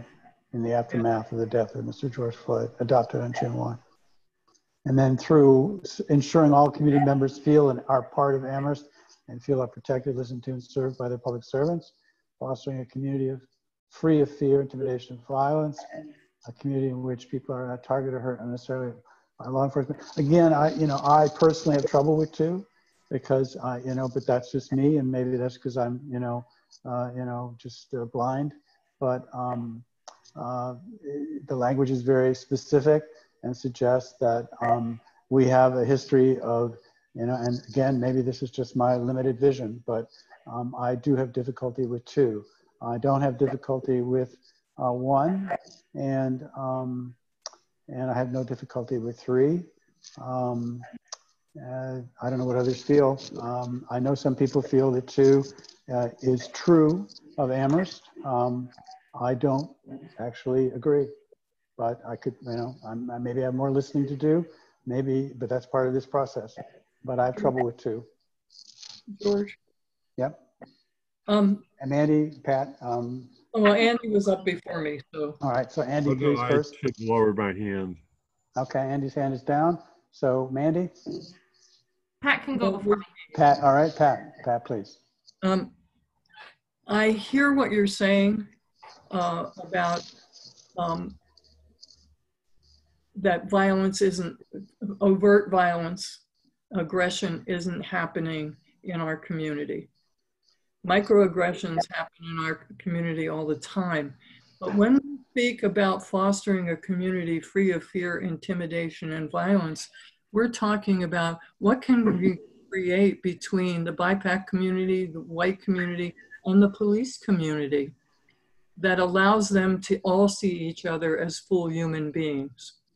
So to me, it's not pointing my finger at the town of Amherst and going, you bad, bad, bad police department. It's going, how can we create a collaborative, safe community? Historically, people of color have been attacked by the police. And it gets into, in a certain kind of way, into your DNA. It gets, that kind of trauma gets passed on. We heard Georgia Malcolm talk about her son being afraid to get out of the car to talk to two police officers to ask for help. When she got there, she went over to the policeman officers and spoke to them, and they came out, and everything was fine.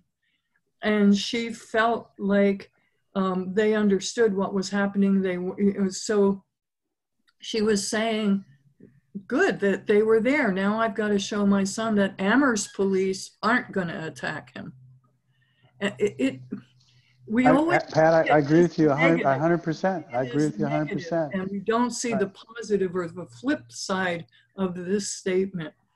So I just feel that second clause, a community in which people are not targeted or hurt unnecessarily by law enforcement, is not simply a neutral statement. It seems to imply pretty clearly that this is a community where people are targeted and unnecessarily hurt by law enforcement. And so that's where I have a problem with that particular statement. Not with anything that you just said. I don't have a problem with it at all. And I think you and I agree very much in the desire to create more dialogue and to listen 100% with you. But I really have a problem with that phrase. I just need to hear from others. Maybe you do. I mean, this is a committee. It's just, that's my personal opinion. And I just need to hear from others. Do they want to leave it in? Do they want to take it out? Do they want to rephrase it? Lynn? This weakens it, but you could say continue to foster a community. No, Yeah, I think okay. we need to say Mandy? fostering a community. Mhm. So I'm leaning towards taking the highlighted phrase out, not because I have a problem with hurt unnecessarily by law enforcement, but it doesn't encompass everything. We have heard, and what happens is residents are targeted by clerks, by business owners, Right. by others. Right. It's not just, and then that snowballs into law enforcement being called, not because law enforcement at that point is, racially biased in its patrol, say, but they receive a call from someone who acted in a racially biased manner. And so this phrase to me actually doesn't encompass the whole issue in town by only mentioning law enforcement. And I'm not sure we could expand it to encompass the whole issue. But we clearly have a community that a number of residents live in fear and intimidation and this violence and this bias, and it's sometimes put on them by law enforcement, but sometimes it's put on them by other members of the community. Yeah. So we have to foster the full community, and so I think that's the reason I'm leaning towards taking out the highlighted phrase, just leaving it with fostering a community free of fear, intimidation, and violence. I agree with that. Yeah, I do too.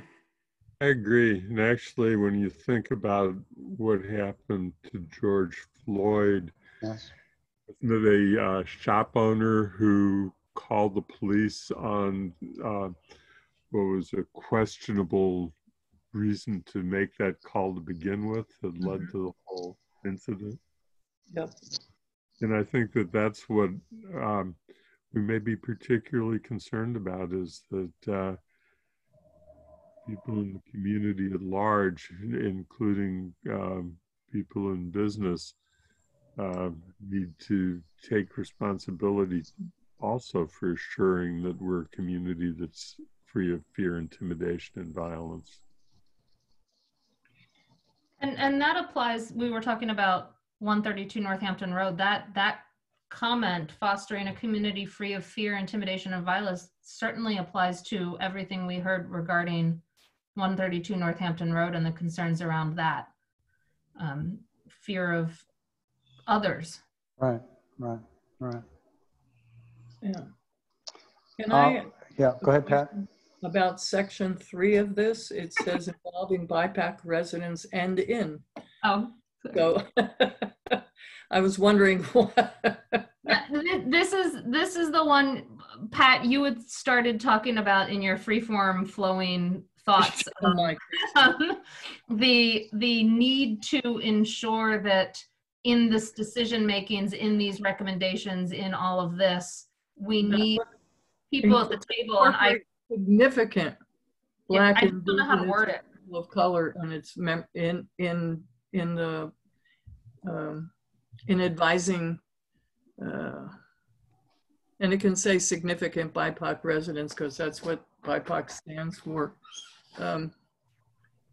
In all aspects of decision making, I'm not sure that doesn't quite work for me. In helping shape policies and procedures, in other words, we're to explore, recommend, and implement policies and procedures. So essentially, what we're looking for is input, involvement of the BIPOC community in helping the town manager and ultimately the council or just the council in shaping policies and procedures that address racial equity and social justice. So we're really looking for their involvement. And we're encouraging the town manager to do everything he can to seek significant involvement of BIPOC residents. And you might say in shaping these, I don't know. Shaping town policies and procedures, or? Well, it's referring back to the first sentence or the first clause. So you could just say these policies and procedures. Maybe that's too ambiguous. No, that's not. But essentially trying to connect the first sentence or the first clause with the involvement of the BIPOC community. Okay, So what I'm seeing here is again, speak up if you have concerns, reservations. What was my phrase last? Anyway, ambivalences. But what I'm hearing is a desire to create a separate category. Currently, the category is titled Racial Equity and Social Justice. And this is the wording that we have at the moment, which I think reflects some of the comments that we heard, many of the comments we heard at the council meeting. Are we missing anything that people heard? I mean, I have extensive comments myself, notes, but is there anything that people see that is missing from this statement, at least related to the question of racial equity and social justice, from what people said? I just want to be on the record that we heard that there should be a commission, but that was based on one group's request, and there's been no action yet to create that. So what I'm hoping that this goal includes is all of those options. Mm-hmm. Create a commission to do training, to Right. you know, all of the things that people have talked about. It's supportive of all of that. I felt that a counselor had a good comment that we shouldn't lead with a solution. We should allow for the process, and I think also another counselor, actually who's present here today, was stressing the importance of a process, that we are encouraging the town manager to develop and pursue a process that will then eventually result, we hope in an outcome that will come back to us for further action. But we shouldn't be dictating the outcome of the process at this stage. That's what I heard from a number of counselors, and I obviously personally agree with, that's why I'm repeating it. But I'm not sure everyone agrees with that, but that would be, I think, a reason not to have something as that specific at this point. Right. Okay. I have another kind of boogly question. Pat? We've been using alphabetical order, and now I'm feeling kind of weird about where racial equity and social justice is being placed. And I'm wondering, I know, I'm sorry. Welcome to the club, Pat. I'm just, but also in terms of community safety, they're so combined for me, and that's fine. I don't need them to be combined here, but I'm just wondering about how, I don't know. So I'm having a little trouble with alphabetizing right now. So right now I put it here so that we could look at the two Yes, together. no, I understand On that. the alphabetizing, I would actually move it down to the end if That's we're right. alphabetizing. Right. That's what I'm saying. That's what I'm uncomfortable, you know. Okay. Yeah, but that's, And I just don't see how we can can. put it out there. I'm not saying that we have Yeah. to change, but it's making me uncomfortable. We still have the issue of, if we go back for a moment, let's leave what is now numbered as Roman numeral 4 and go up to Roman numeral, what is it? Whoops. I keep rubbing my screen. We don't have a 2 right now for some That's weird. all right. So community safety. I'm not sure why. Now, if you look at this, first of all, obviously Pat has some thoughts that maybe this should be incorporated under racial equity and social justice, but, and that may be what we decide to do. But when you look at it, it deals with, okay, it deals with mental health, homelessness, right? It deals with a number of areas that are really about community health, Right. And safety. Right.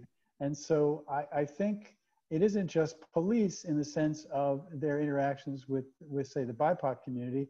It's the police and interactions with a whole range of people in our community that might be better served by other interventions. And I think the council is very open to exploring that. And we've made that commitment very clear, and it's here stated very clearly. I kind of like it under a category such as community health and safety, or just community, I totally support that, George. Yeah, me too. So, but I would put in health. And and this certainly fits that bill. And we could just leave it like this and we can then adjourn. Because we are now past our normal time.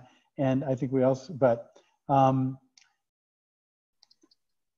do you feel that we need to say anything about the larger public health issue that this community faces? And should that be here as a separate clause, or should we just leave it? I mean, I'm imagining historians coming back, assuming that they do, and looking at some of these documents and saying, well, this is the year in which they faced this incredible worldwide pandemic.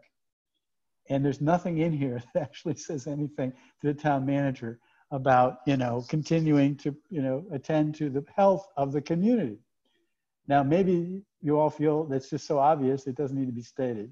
No, I actually agree with you, George, and I agree with you on the following issues. If you look at our town council meetings, where we've spent our time, if you look at Paul and where he has been spending his time trying to get UMass to behave right, et cetera, I think it has to be in here. What it says, I haven't come up with, but I think it has to be in here. Well, I think we could leave it to Mandy. I mean, what I have at the moment is something like during the pandemic, or during this period of, I don't know, during this pandemic period, continue to take all steps necessary to ensure the health of the community. Now, it's a very broad and sort of, the statement, but it simply makes the statement that we support and encourage the manager to continue to do what he's doing. Now, Mandy perhaps could find a better way and a more emphatic way of saying that, and we could rely on her to do that for the final draft. But I would suggest under community health and safety, there are basically two items. The first deals with the larger threat to the community health that as Lynn just pointed out, the town manager is doing an excellent job, and we want him to continue to do that. And secondly, the one related to public safety, to the council's vote of 27. George, 27. Andy. Just as an observation, we haven't done it, but there's no reason you can't have two objectives under one category. Exactly. No, right. That's what I'm suggesting. Actually, so one it and could two. be written as objective, and then the second objective, getting back to the July 27 vote. The other thing I was just going to remind you of before we adjourn is that we haven't done anything to see if there's any public comment to be offered. Yes, I agree. Thank you. And we have two attendees, so we will come to that in a moment. Yes, please. Two attendees yes, there are two attendees. I just have a couple questions. Yep. The first is, I just added this sentence in for community health and safety, but I really need to know what we're doing with the alphabetizing. Sorry. I think we have no choice. I don't think we have a choice. I don't see how we can resolve this because we're all going to have different views about what's first, what's second, what's third, what's fourth. That's fine. I just don't see it. I mean, unless you want to get all 13 of us here and have us have a straw poll, I think we're just going to have to leave it the way it is. These are the 5, or however many we had, 6 core objectives, and they're not ranked. They're simply stated as these are the 6, I believe it's now 6 areas that we want the town manager to focus on. And they don't reflect any priority within the priorities. These are the main things to do. And they're in alphabetical order because that's the simplest way we could do it. It's fine.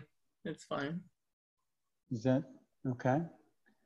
Are people happy with having 2 objectives under community health and safety? Are they happy with that title?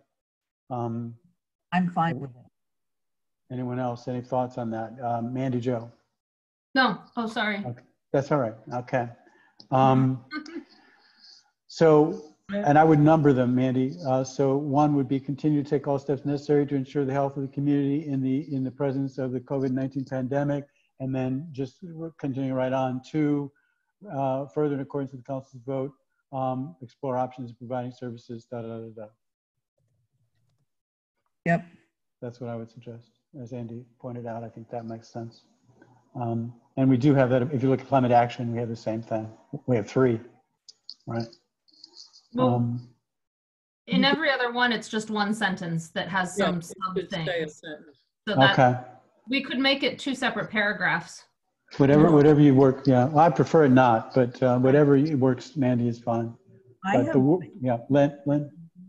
in sentence and then have it be 1 and 2 under that, you're fine. Say that again, Lynn. Have a lead in sentence, a lead in paragraph, like you do with all the others. Right. Right. Mandy could Health. construct to ensure the health and safety of the community, right?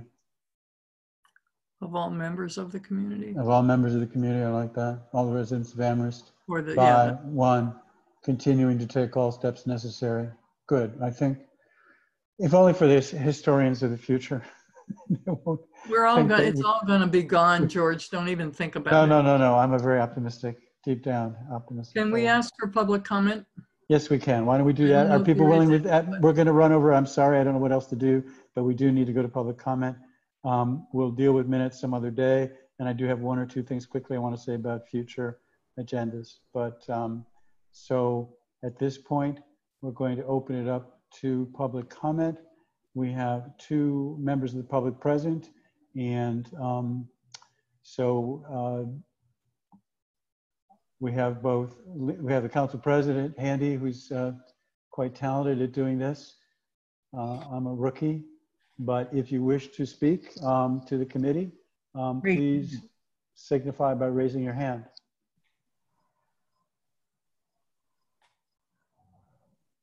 And I'll give you a moment in case there's a problem with the technology, because from our experience, there has been.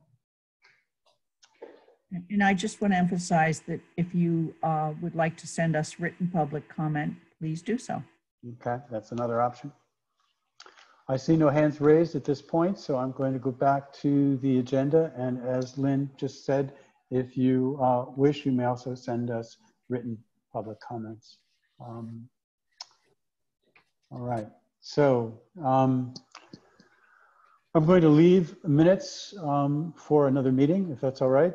And I just want to mention briefly that the wild animal bylaw did come back from KP Law with a similar— Faster than wage theft. Oh, and with a similar in-depth and detailed commentary, which essentially said, and I quote, "It's fine." So you can take that forever you wish, but we got nothing in any concrete detail. They said it's fine. So we are ready to proceed with that, given the legal review that it's just undergone. It's undergone legal review. I got it back. And so I'm prepared to put that on the agenda for next time. Okay. On the agenda for next time is clearly the most important item, at the moment at least, is our discussion with KP Law. And it's the job of your chair to communicate that to Paul and to ensure that at least the KP Law individual be present at that meeting and be invited. And who is going to reach out to Laura Clausen? I could do that, but there might be, is there someone who could do that in my stead, or would you like me to do that? I just need contact. Yeah. And I will double back to you, Pat, but if you could reach out to her and say, okay, here's where we're now at, and would you please one more time be willing to come and we're talking about the 2nd what of is September? the date? Yeah, is it the 2nd? Is that correct? It's on the agenda. If somebody has the agenda in front of them, the next meeting date is on there. I also want to point out that we may hopefully get the goals passed at the next council meeting, but there's more comment. It could come back to us, yeah. So with the goals, Mandy is going to produce yet one more version of this, and hopefully it's pretty much hopefully done. And then that will be presented to the council at the next meeting for their final, hopefully final comments. Maybe we can do some work. If it has to be done, maybe it can be done at the meeting. If not, it'll come back to us. The other thought was whether we, and maybe we'll think about this for the future, we want to set as an agenda item the beginnings of a discussion for GOL in terms of, for the future, this whole process of town manager evaluation and so forth, I think is we certainly can't do it at the next meeting. I don't think we're going to have any more at the time, but soon I would like to put that on the agenda for us to begin that process, because I think one gift we could give to our successors, whoever they may be, would be through the council's approval, would be a more streamlined and more thought through process. And so that's something I'd like to put on an agenda soon, and hopefully word it a little bit more clearly. Okay. Anything else? So Wild Animal Act will be up on the agenda. Main issue will be KP Law invite.